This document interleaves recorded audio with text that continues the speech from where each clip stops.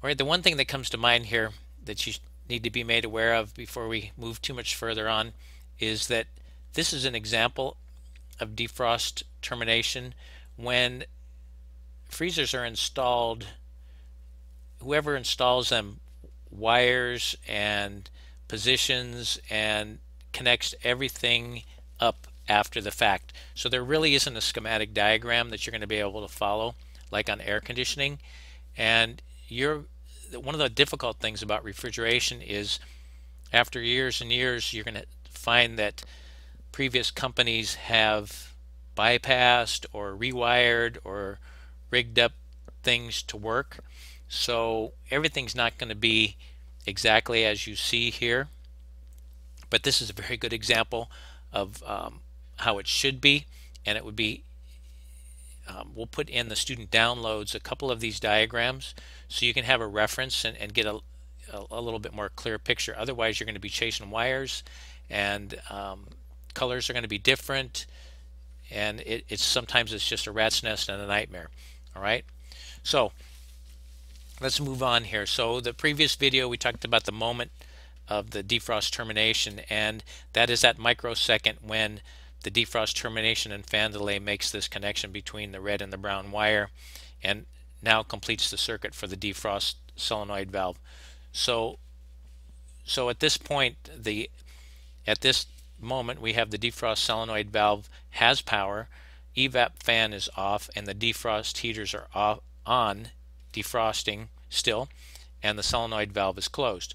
So when that contact is made, at that instantaneous second, the defrost solenoid activates, the plunger comes down and pushes the slider, back.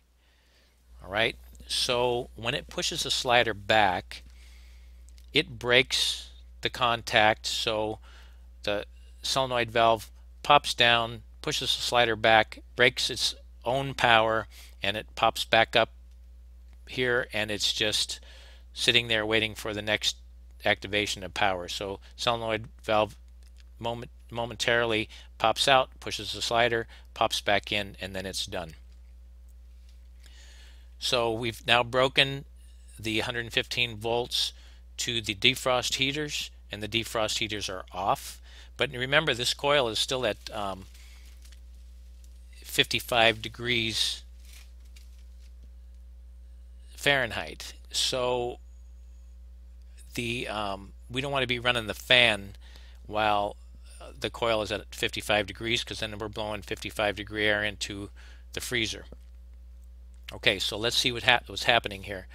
So the 115 volts comes up and it goes through terminal 4, and we do have power to the evap fan, but as we follow this path around here, the neutral comes through the fan delay part of the defrost termination and fan delay.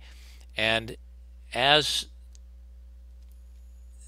the coil starts to cool down from the defrost, this contact now starts to slowly move back down towards this contact. But at this point, the fan is not on because it doesn't have a complete path. But we have another 115 volts that comes right down here.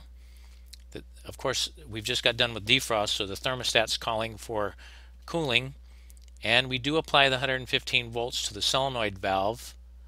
The solenoid valve opens, the compressor comes on, and starts the refrigeration process, cooling that coil down. The fan is off at this point, but the compressor is on, and we're now taking that coil rapidly from 55 degrees down to its operating temperature. And as it's doing that, it's moving from the defrost termination and fan delay contact is starting to move back down here to its freeze position. All right, so does that make sense? Solenoid pops down, disables its own power. It's sitting there dead in the water now.